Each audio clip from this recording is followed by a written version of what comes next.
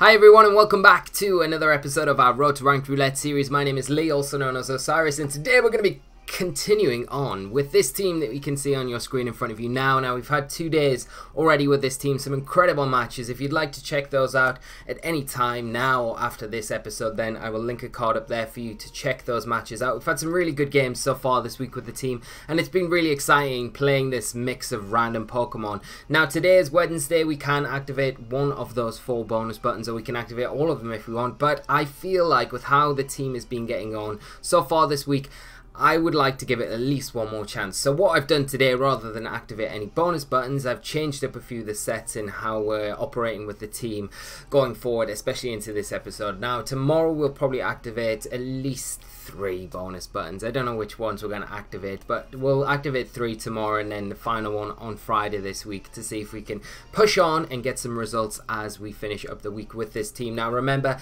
today is the day that I've posted up on the YouTube community section about your nominations for next week, so do go over to that post and nominate those Pokemon for next week's roulette team. So thank you as always for all the nominations that we do get, but keep the nominations coming, and keep in mind as well, I did mention earlier in the week, if you can look out for all those one-hit KO Pokemon, I would love a team of one-hit KO Pokemon. Now what we might do, because we're getting closer to the new rules being released, and when they do, we're going to be reverting back to our daily battle series, just some more serious content to try and help you guys out. So what I might do, if we don't get the one-hit KO team next week, what I might do is create a one-hit KO team, roulette team, to end up the series on and have a really fun week with just one-hit KO moves. It might be a lot of fun. It would be a lot of fun in my eyes anyway, so we'll see what we can do. If that's something you would enjoy, definitely let me know in the comment section below. But before we get into today's episode, I will just reiterate the changes that we've made. As always, the team is down in the description below. There is a raw paste, poker paste.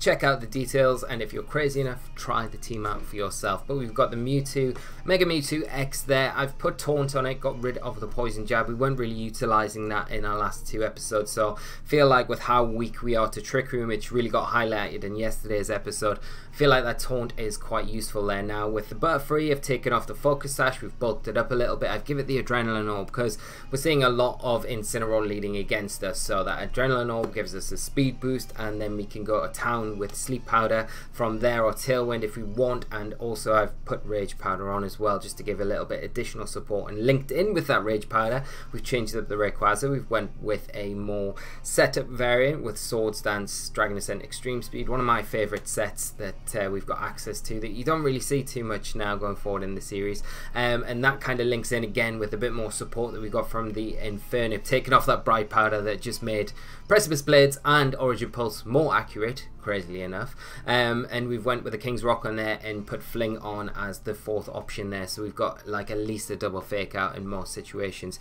Kept the Ditto the same and the Diggersby the same, because the Diggersby's been doing a lot of work. So excited to get into it today. Without further ado, the music's on, we're ready to go, so let's just hop on the battle spot and hope it doesn't take too long to find our first opponent. But as always guys, if you do enjoy this sort of content, please remember to leave a like on the video, do subscribe to the channel, and as always, leave your comments. I really do love hearing from you all about all sorts, about the team, about what you'd like to see maybe next week, about changes that you'd make to the current team if you were playing it. The only thing that I've got a little bit of an issue with in the current team right now is that we've got 2 restricteds and both of them Mega Evolve, and it really does cause that kind of conflict when you want to bring both of them to a battle.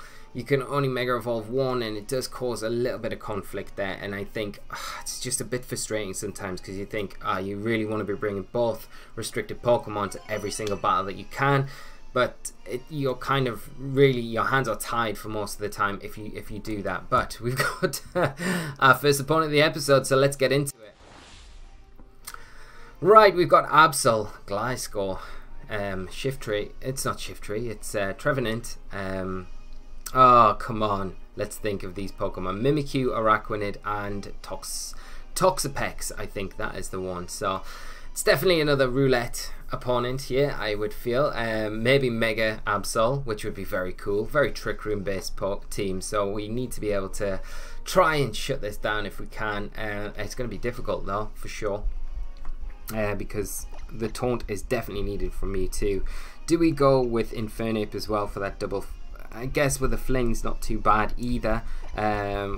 Yeah, it's pretty tough, isn't it? Oh, our opponent has, it looks like they've dropped out, which is a little bit of a shame. I would have probably picked Rayquaza and probably Butterfree as our last one there. We'll lock in, but I think it's going to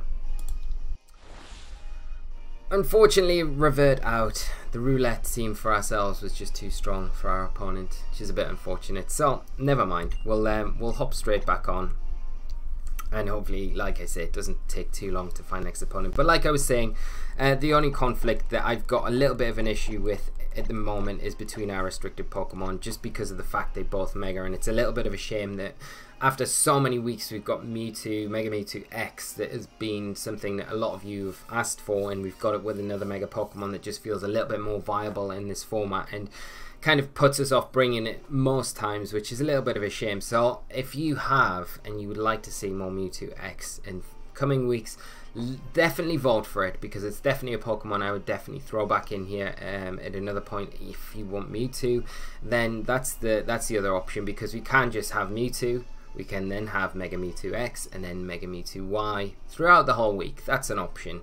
It looks like it's going to take a little bit longer to find our first opponent than planned. So what I'll do right now is I'll cut the video and we'll come back when we've got that first opponent of the episode. And we've got our first opponent of the episode. Well, second technically. First one, hopefully that doesn't drop out. So we'll get over straight into team preview. Right, we've got a team of Xerneas, Mewtwo, Smeagol, Incineroar, Togekiss and Alolan Muck, so not as taxing as the last team to remember. But we've got Mewtwo Xerneas combination. You've got lots and lots of support around this team. The Alolan Muck's probably there as some sort of trick room check, I would imagine. Then you've got the Smeagol, fast fake out, can put things to sleep with Spore, redirection. Alongside that Togekiss, it has redirection, speed control as well with Tailwind, and then the Incineroar going to be another fake out user, also with Intimidate. A nice switch in for something like Mewtwo, and gives Xerneas really good protection, and then that Alolan Muck stuck on the end, like I say. So if we can, I really want to bring the Ditto here, because if you look at the team, if we can transform into the Alolan Muck, I think we can do a lot of work against this opposing team. And there's also the chance of transforming into a boosted Xerneas as well. Okay, I'm going to lead Mewtwo, and I'm going to lead Infernape. I am going to bring Ditto for sure. Do we bring Diggersby here? Because Diggersby could be quite good against the Muck. Incineroar, we know it's alright against the Xerneas, but I just feel like yeah, because then we're not got the conflict of the double Mega, have we then? So let's do that. This might be Mewtwo X's time to shine. Who knows? Let's see how we can get on in this one. Hopefully we can get a victory. We're sitting at, ooh, what are we now? 1 win, 3 losses. Oh, the joys, the joys. My Pokemon spirit has been broke through this series. I'm only messing around. Honestly, it's fun. Like, I'm not. I am thoroughly enjoying this series. I think it's good. And you know what? I really do really like the challenge of this series. I think it's really tough, and I think I enjoy it. I like playing these different Pokemon, and you know, I cannot complain. So we'll go for the fake out into the Smeagol, we'll go for a taunt into that Xerneas, prevent it at least from setting up, and then we'll see what we can do the following turn. Maybe we can get rid of that Smeagol and maybe fling onto the Xerneas. We've got to watch out for Follow Me, of course. But Mewtwo X, here we go, popping out for the first time in the series this week. Xerneas just going to protect. We're going to see the Smeagol probably spike his shield, I'd imagine. No, it's going to have its sash broken now. Ooh, damn. We could have went for the taunt into the Smeagol. Now we can't really prevent the Follow Me setup, can we? Bit of a shame, So, do we go for the taunt, or do we just get rid of the Smeagol now? I think get rid of the Smeagol now, and we can maybe it's better to bring Ditto in. Oh, I don't know how we're gonna get the Ditto. Is going to be our lifeline here, I think, to get rid of the Xerneas. Okay, so if we get rid of the if we get rid of the Smeagol with his Zen Headbutt, and then we just get some damage onto this Xerneas, I think. Although we could fling it, because we should get rid of the Smeagol if it follows me. Yeah. So Mewtwo will get rid of it. We'll fling onto the Xerneas, and then we've got the taunt the following turn. But I would expect the Incineroar to come in. This is Zen Headbutt. It would have been more reliable to go with the Law Kick there. I'm like 100%, because that Zen Headbutt can miss. There's the King's Rock Fling. There we go. Gives us a little more room to operate. But like I said, it doesn't really help us out too much if the Incineroar comes in now, which is still the problem that we're going to have to deal with. It's a Togekiss. More redirection. God damn it. Oh, the joys. Alright. We can't taunt. Well, we can taunt because the Togekiss will take a lot longer to take down.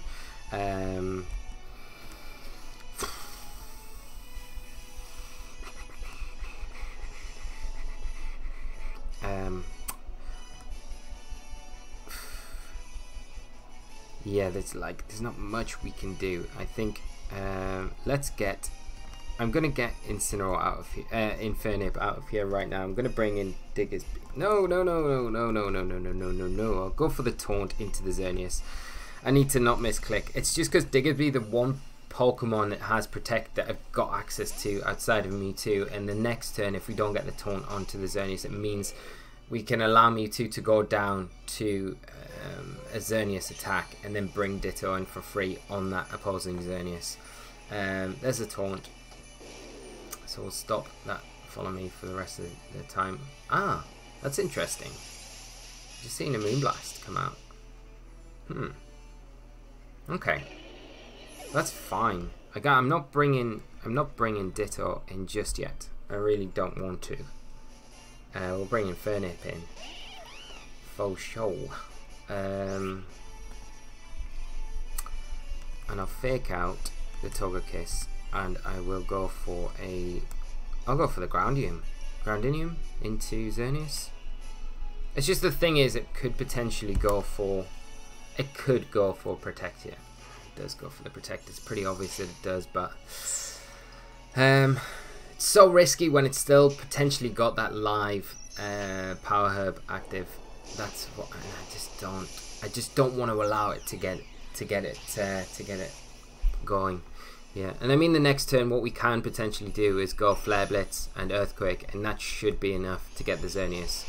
And if my opponent doesn't switch the Togekiss out into something, I just really want to get rid of this Xerneas before I do anything else, and it will mean us losing Infernape, but at the same time I feel like getting rid of the Xerneas is a much more worthwhile cause. And we still got Ditto on the back to come in, so hopefully it'll be fine. Hopefully Diggersby isn't the thing that gets targeted here. Hopefully Infernape gets targeted by the Xerneas, or hopefully we see a Geomancy. That would be, best case scenario would be a Geomancy here. Flare Blitz. Geomancy, okay, that's what we like to see. That's what we like to see. Now an Earthquake, the bunny, again, being the ultimate Xerneas counter here. We will lose Infernape, which is a little bit sad, but Diggersby's probably going to take an Air Slash, I would imagine. And then we've got Ditto to come in, and potentially it'll be Mewtwo where that Xerneas is, I would imagine, being the last restricted, which could be good. Scarfed Mewtwo, I'll take it every day. There's a Dazzling Gleam. Diggersby, I mean, it's not ideal, is it? But it takes it, and at least that taunt's still in effect. So Ditto coming in, and what we're going to see, Mewtwo. Okay, so we've got Scarf Mewtwo. They've got. It's a pity because it's probably Mega Mewtwo. Why? Okay. There's the pressure. Okay, what have we got? Oh man, I think this is Mega Mewtwo X as well. What do we lock into here though? Do we lock into Rock Slide?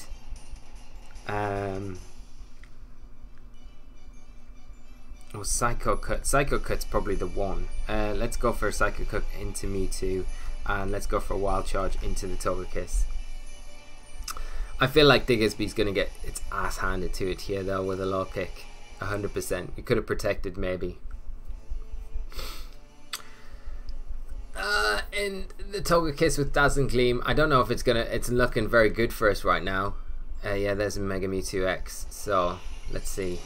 I mean, Mewtwo probably has a better matchup against Mega Mewtwo X. Anyway, so the Psycho Cut. Oh, it's not even doing. Okay, Rock Slide. As long as we don't get flinched, we might be able to get rid of this Togekiss. Potentially. Can we? Come on, bunny. Okay, we do decent damage there. It's not too bad. We survive. Oh, it's got a berry. Of course it's got a berry. Oh, man. Togekiss. That was the Pokemon to... Ah, yeah, and there's the Dazzling Gleam. That'll be enough to get Diggs. We can't win this now. There's no way. There is no way. The taunt wears off. Yeah, there's just no way we can do this now. Because a Psycho Cut's not going to be enough to get the Togekiss. We're too weak. We're going to lose this. There's a Follow Me, of course. Too much protection. I think maybe Ray would have been better here than Mewtwo, but yeah, it's just not strong enough. Another Rock Slide. Man, it does like a lot more than what I thought. And I knew Mewtwo X is pretty strong, but not that strong. Anyway, good game to our opponent. Just not convinced. But what can we do? It was a fun game. We nearly got there. At least the bunny did some work. Maybe self-sacrificing our Infernape probably wasn't the best thing to do. Maybe not earthquaking. We may have been a little bit better going for something else. And in hindsight, knowing that it was Mega Mewtwo X, maybe Togekiss could have been a better option. I don't know, because then you got the Rock Slide to contend with. We don't have Intimidate, which makes it really difficult. I don't know. It would have been tricky. It would have been tricky. Dazzling Gleam, Rock Slide. There's not really much we can get around with. Like, Diggersby takes the Rock Slide pretty well, but it doesn't take the Dazzling Gleam too well. Might have been better doubling into the Togekiss prior to the Mewtwo. I just thought Psycho Cut would do a little bit more. It's kind of neutral, isn't it? So I would have thought it would have done a little bit more, but obviously not. But we've got a next opponent, Reeves. On 1469, some tasty points that we can try and get our hands on, so we'll hop over into team preview. So they've got a team of Lucario, Shiftry, Yveltal, Groudon, Kommo-o, and Gyarados. So how small does Lucario look in this team preview? It's like the tiniest, it's like a chibi version of Lucario. Chibi Lucario. But yeah, Lucario is probably going to be the mega of the team. We're probably going to see the Z move on Kommo-o, maybe double Z move, maybe on the Yveltal. Potentially got another mega in Gyarados as well. Kind of conflicts with Groudon. Lots of Dark in this team though, and it's a shame that we don't have any fairy types of our own to take advantage of. My opponent's got no Intimidate outside of the Gyarados, so it makes it difficult for our Adrenaline Orb to get activated. And they've got a really fast fake out user in that Shiftry with the Sun, but we can get around that with a Rayquaza and Infernape lead for sure. That's not bad, I don't think. I think we'll bring Ditto again, because I just love Ditto. And do we bring Butterfree here, or do we bring Diggersby? Diggersby's great against Groudon, and I think unless it's like max speed Groudon, we've got a good chance. Diggersby does well against Lucario as well, if we can get any sort of speed control, but outside of that, probably not looking like it, because we're not brought Butterfree, so I don't know. I'm pretty sure that we can rock through this team with Infernape and Rayquaza. I'm feeling confident. Like the Fling can do stuff. Rayquaza is going to be able to beat the Lucario. I guess it's going to be the Yveltal that's going to be a bit more of a problem, but It's fine, it's fine, it's fine, it's fine, isn't it? Okay, so Yveltal and Groudon.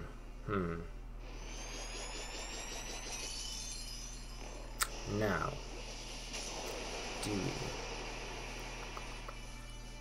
we fake out the Yveltal? Like, my first thoughts are fake out the Yveltal, Swords Dance. And if we lose Infernape, then that's not the worst thing in the world. We get potentially Ditto or Diggersby in. So see, Yveltal can set up speed control. It's also got access to foul play. The Groudon's not really putting too much pressure on our Rayquaza. We can Mega Evolve to get rid of the Sun as well. Like, what's the Groudon going to do? Maybe Protect? I don't know. But it's likely just throw out Precipice Blades here, I would imagine. So we'll Mega Evolve. And a +2 Dragon Ascent will be enough to get the Yveltal. For sure. So there's the Desert Land going away. There's a fake out into Yveltal. And you know what? If we can manage to get through this turn with Infernape, then we've got access to that Fling as well. Precipice Blades. Miss! No miss. And there's no way Infernape takes this, unfortunately. But not the worst thing in the world, because now we do get ourselves access to our Diggersby. That can come in and it can Groundium the Groudon. And then we can definitely get rid of this Yveltal with a Dragon Ascent. And to get around it, you're going to have to bring in the Gyarados. So let's go for that Dragon Ascent. And let's see. Hopefully, we could see a Sucker Punch here. I think the worst case scenario would be the Groudon switching out, Gyarados coming in, the Yveltal surviving, foul playing us back. But in that case, we still are on our Sash. Diggersby still in a decent spot to potentially pick up the Gyarados. And next turn with Wild Charge, we haven't lost anything there, and we're still on our Sash with our Rayquaza, so we haven't lost anything. So we're not going to see any switches out. We're going to be able to get this Yveltal. More than enough to pick up the knockout, and we should be able to pick up a double knockout here, which should set us up for the latter part of this game, potentially. Better being the bunny is faster, and it will be more than enough to get this Groudon with this Tectonic Rage with its massive ears that are about to pound the ground and create a crater to drop down Primal Groudon in. I don't know why every time the bunny gets gone, I'm just like, yeah, this is what this series is all about. These moments. I swear, Diggersby's had more KOs against the most popular restricteds in this format than I think anything in this series has had so far. It's a bit of an exaggeration, but let's not take all the credit away from Diggersby. He's doing a great job, my little bunny friend. So we're going to see Lucario come in. It's in a bad place right now, and the Gyarados also not in the best of places, because we've got the Wild Charge there that can definitely pick up a knockout, and if it's not max speed Timid or Jolly, then we will outspeed it 100%. I don't know which one is going to be the Mega. Could be Gyarados, you know, it really could, because I think Lucario is more likely to have Follow Me. We'll go for the Dragon Ascent into Lucario. Yeah. There it is.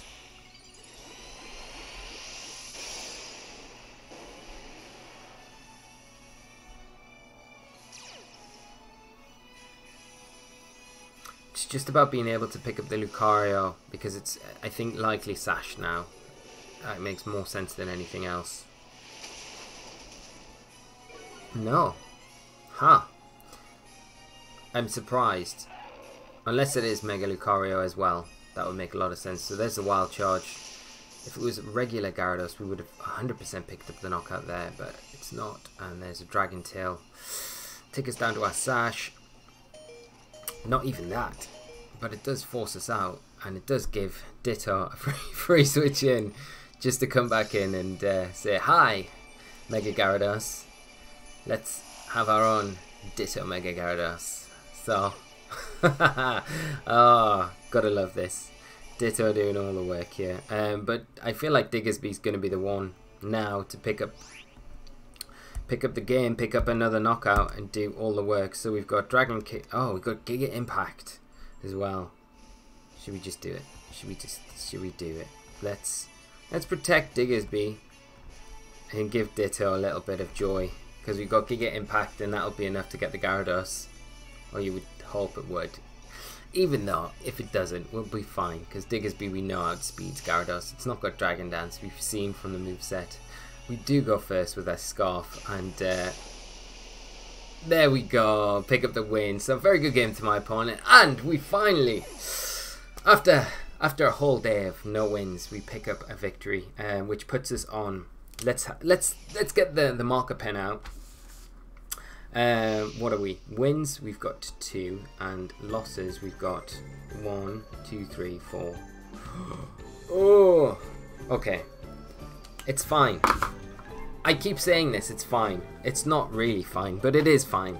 We've got 4 more episodes, so we can tie it up tomorrow and then come back like a fighting machine on Friday and finish super positive this end of this week. And that's what we're going to do. We're going to have a lot of fun with it. We're going to activate some buttons tomorrow, change things up a little bit for the end of the week, and then we're going to finish and storm roll through the battle spot and finish well over 1500 by the end of the week. So that is a guarantee.